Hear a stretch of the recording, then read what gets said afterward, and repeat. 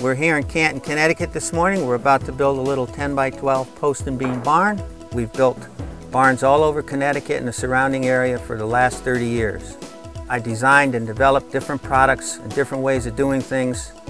And one of the most important things we're going to talk about today is our post and beam framing connectors. I think it's a really good way to put a building together, and I think you're going to be very impressed. We're back at the shop, and I'm very anxious to show you how quickly and easily these connectors work to assemble a frame.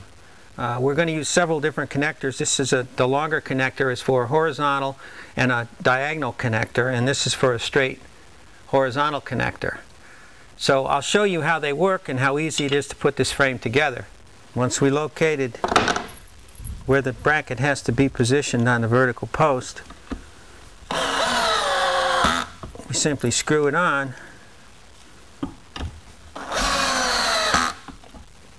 All the connectors have been installed. Our pieces have been notched and drilled to accept the locking pins. And this is as easy as it is. We take our pins, we drive them into these holes, and they go through the bracket. But they don't go through the wood. The wood, they stop about a ½ inch before they reach the opposite side. And the reason we do that is when we stand this wall up, that's going to be the interior of the building. So you're not going to see any fasteners on the interior of the building. It gives it a nice, clean look. And it's a pretty easy thing to do from here.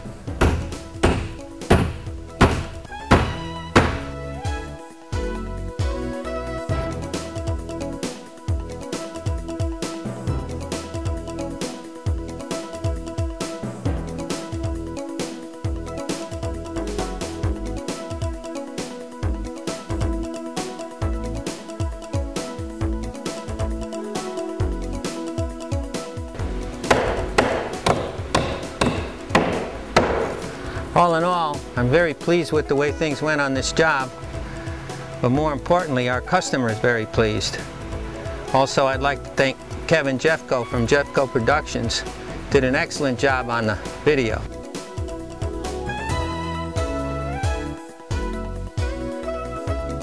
Now that you've seen how well our connectors work, we look forward to hearing from you.